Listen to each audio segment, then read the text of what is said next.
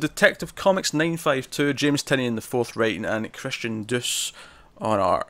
So this is continuing the League of Shadows story, and Shiva is in Gotham, and Cassie notices she's watching and confronts her. She sneaks up on her, in fact, which Shiva is not expecting, because no one sneaks up on Shiva. Nope. And they fight. It's actually really funny, because this week I actually read the first Cassandra Cain Batgirl trade.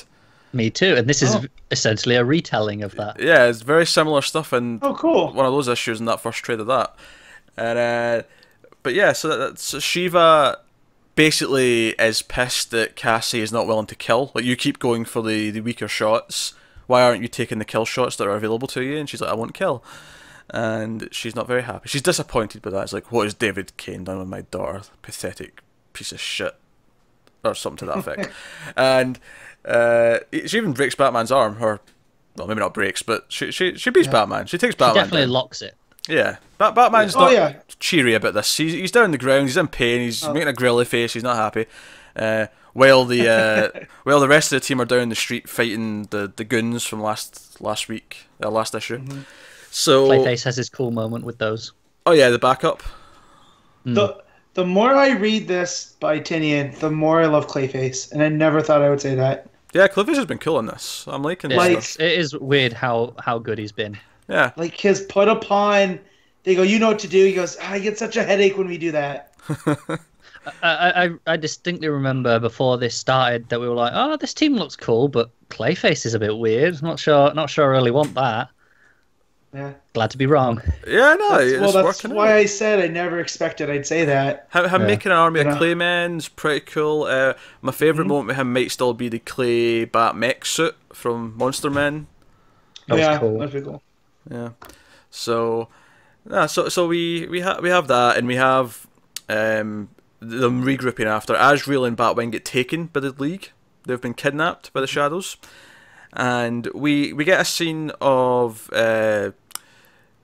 Duke basically concerned, like worrying and asking Batwoman about if they think Azrael and Batman are even alive, and there's some of that doubt there. Has Duke even been in this book before? No, I think he's been once. Really? Has he? I don't recall him. I remember the Batman Rebirth, which was a mix of the two, but I don't remember him in proper, because he wasn't around for Monster Man, was he? He was, yeah. Okay. He was in Monster Man.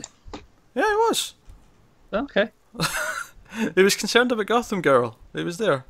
Oh, yeah.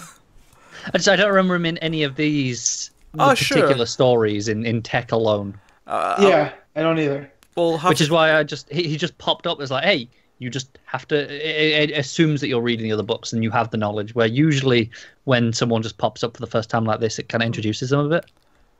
Yeah, I guess. I don't know. I feel like he was definitely in Monster Men, so he may have been in the Monster Men issues of Tech. Perhaps, yeah. He wasn't in all of them, I don't think, but he was definitely in some of them. But anyway, so Duke's there and he's whatever. But Kate goes and talks to her father, and her father, he's like, yeah, Shiva is dangerous. She could have killed me, and she didn't, to make a point, but she killed like 40 of my men. She's a complete psychopath. While I watched.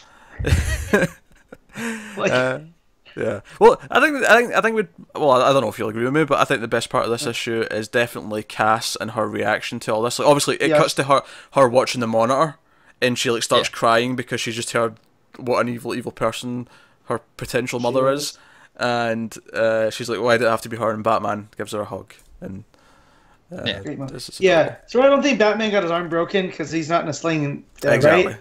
Yeah. But I think it looks like it's just got him pinned down. I just had another look at it. Yeah, that's fair. Definitely a Kimura. He tapped for sure. Sure. No shoulder displacement there.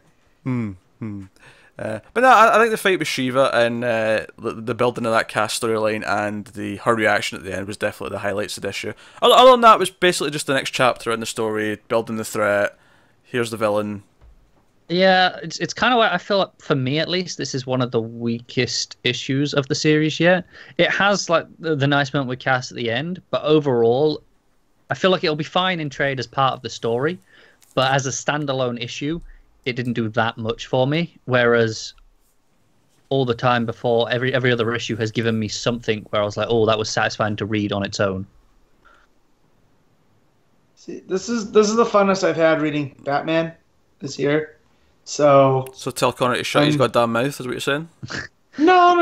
I mean, we can disagree and he can be wrong. Because I'll say it. But it wasn't a bad issue. I'm not saying that. It's still fun. I just feel like I wasn't. Every other issue of Detective of this run has left me feeling satisfied as its own chapter, whereas this just felt like, oh, it's part of the story. Will you piss off with that button? So what I like is basically the League of Shadows is John Wick, right? Because anytime they get brought up, everyone's like, no. So like when she has a showdown with Roz in the beginning, there's a flashback. Yeah, there's a flash. This is how she finds out about Caspian and Gotham. There's a flashback to Raz trying to like negotiate, and he's like, "Yeah, like I'll tell you where your daughter is. Then leave me alone." But yeah, it feels like he's definitely just doesn't want to deal with them. Like he even sees that they're a threat. And this is the dude that runs the Assassins, you know? Yeah. So I like how much of a threat they are, and they've even framed Batman for killing the mayor, which I spaced about. I still kind of feel that's a bit. Yeah, I'm not sure I'm buying that. Well, no, but it'll be. But it's creating an unsafe place for Batman and Gotham because Gordon's on lockdown.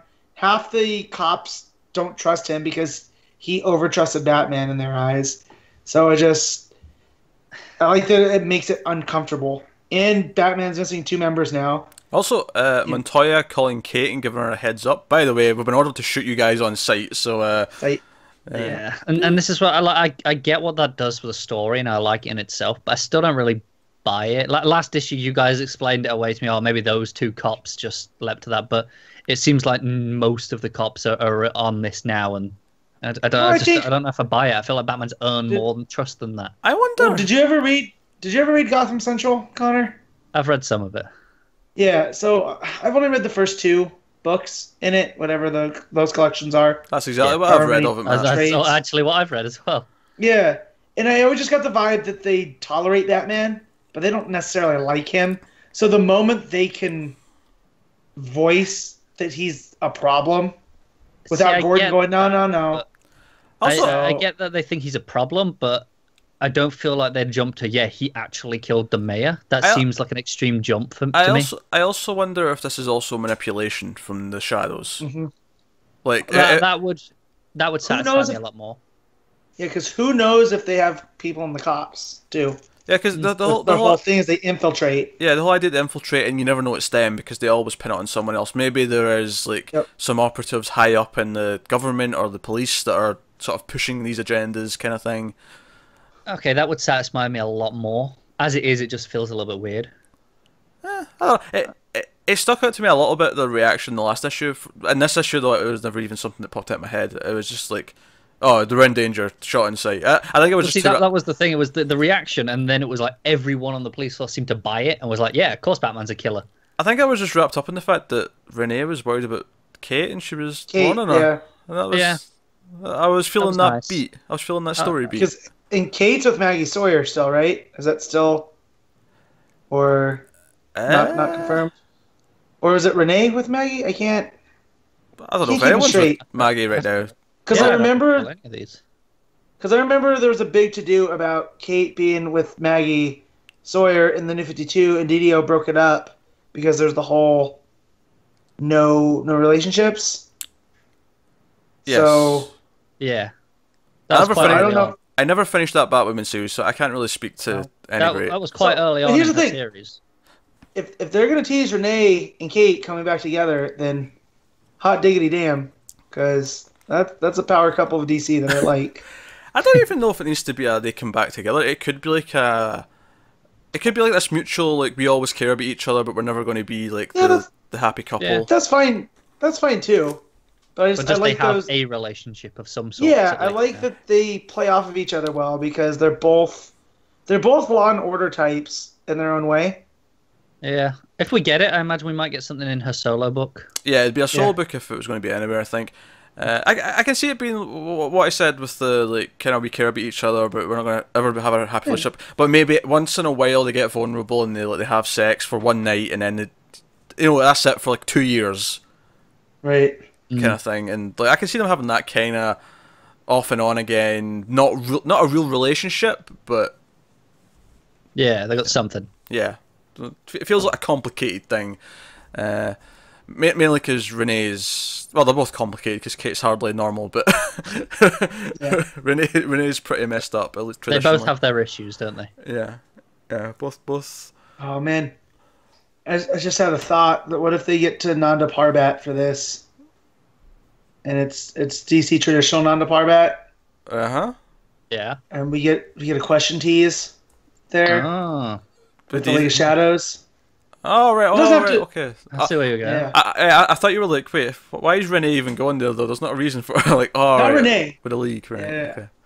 Oh no, okay. It doesn't have to be Renee as the question. As much as I love that, like, seems out of place for Rebirth. Just we to can get back to that down the line.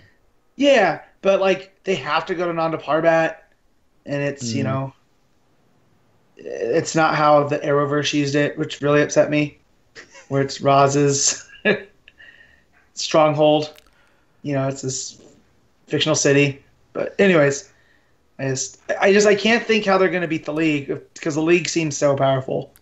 If they can, infiltrate and pin it on other people, well, I tell you this right now, the one-on-one fight with Shiva is going to be Cass, and she's going to win. Yeah, she's going to sweep the leg, and she's going to win. I kind of wanted to lose to see her deal with it. No, Mercy. I feel like there's more story potential in that. Oh sure, okay, but what I really mean is, I don't necessarily mean a clean like everything's okay, we beat the bad guys, and I just mean the fight that's going to stop Shiva from winning whatever she's trying to do will be Cass. Like even if she loses the fight, she'll stop her from achieving whatever, because that's the end somehow. They're not going to. Yeah. Shadow's not going to win and take down Gotham. I feel like the ending I can see is Cassie has to kill someone to get Shiva to stop. And she'll do it, and she'll compromise her morals just to save everyone else, and then she'll have to have a stern talking to from Batman. See, I don't know. I was like thinking that Kate decides that she's gonna soldier out and just puts a bullet in Shiva. Like, not to kill her. See, I specifically didn't say Cassie kills Shiva just because. They're not going to kill someone off that early in Rebirth. No. I don't need Shiva to die. It's just like, I'm not doing this hand-to-hand stuff. I'm going to hit you like a sniper, and that's how we're going to end this. And that's... I just like seeing Kate doing her soldier thing, too. But that's probably more of her solo book than how about Detective. This? How about this, right? So, Cass fights Shiva. Shiva wins. Cass is down on the ground. We think it's all over. And then we just see Clayface form from behind Shiva, and then engulf her. Oh. It's like, cool. Fight this, bitch. Yeah. That'd be pretty cool. Metahumans, you can't fight that. Because you saw when they tried to stab him, when the League of Shadows, like, were those all League of Shadow members, or were they all hypnotized? I think they were members. I feel like it was like a trap. It was a luring. Yeah, I figured members. It never really explained the eyes, though, did it? No. Nah. Maybe they'll just brushed over that. Maybe they fancy they try to contacts or something that is like for HUDs. Like they've got HUDs built into their contacts, and they can. I don't know. But when they try to stab Clayface and he grabs the sword through him, he goes, "Okay, I can do this all day." Like, that was cool. Another great Clayface moment. Yeah, I'm made of clay, you idiots. Swords aren't going to work.